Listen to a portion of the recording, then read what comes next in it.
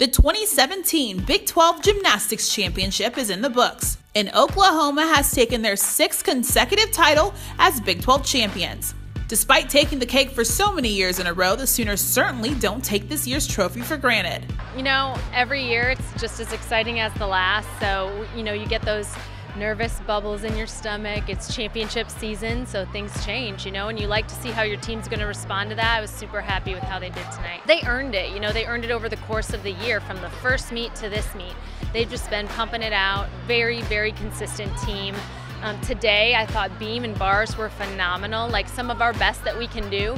Definitely in the middle, we had some hiccups, but that's going to happen, and what you need to do is respond the way they did. So I'm perfectly happy with that.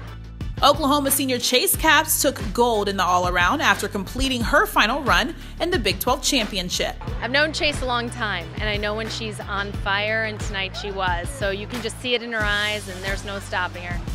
The Sooners dominated the other individual awards, including freshman Maggie Nichols, who was a fan favorite and recorded the first ever perfect score in vault. Obviously, you can see she's a fan favorite. The young kids love her, and she is just so sweet with them. It's just exciting to see her, soaking up this moment. Sooners coach KJ Kindler was also recognized as co-coach of the year, along with Denver's Melissa Kutcher-Reinhardt.